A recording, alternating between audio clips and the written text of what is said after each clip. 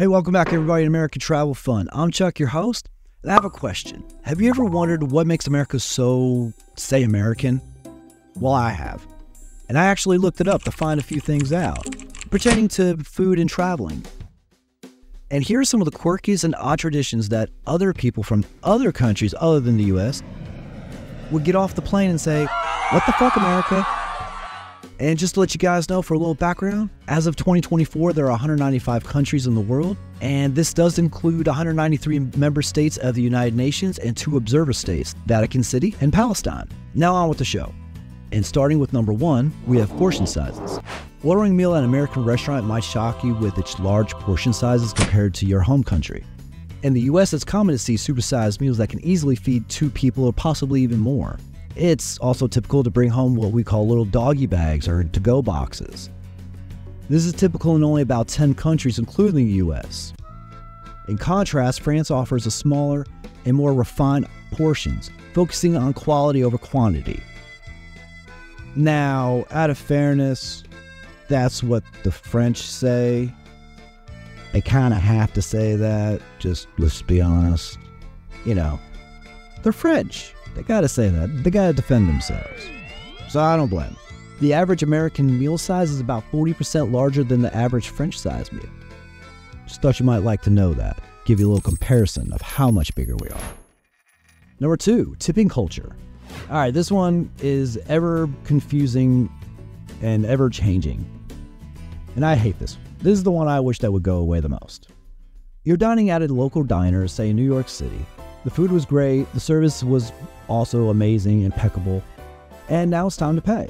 In the US, it's customary to leave between, say, 15 to 20% for a tip. This is common in around 40 countries, including the US. But did you know, in Japan, tipping is not customary and can even be considered rude. Instead, excellence is expected as part of the dining experience. And that is something I wish that we had here in America, where they had no tipping for that, but it's expected. That I like. All right, moving on to number 3, we have refills. To go into an American restaurant and not get a free refill is almost unheard of. Most places just say free refills automatically. You just assume it most of the time. In the US, you can often get unlimited refills on beverages such as soft drinks, tea, soda, coffee, what have you. Non-alcoholic drinks. Refills are only common in around 5 countries, including the US.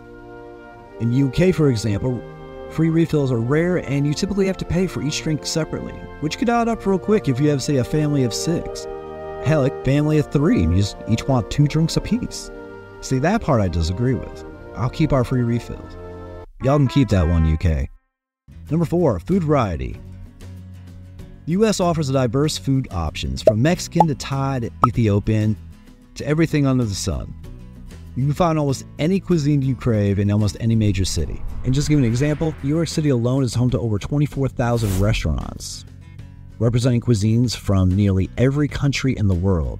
So yeah, you go to New York, you get whatever you want no matter where you're from. You'll be fine. This high diversity is actually only seen in around 40 countries. See, I thought it would be higher than that. I kind of thought with the way things are now, with all the travel and everything, I thought it would be a lot closer to 50-50 at least. Yeah, because for example, in Iceland, food variety out there is not very diverse.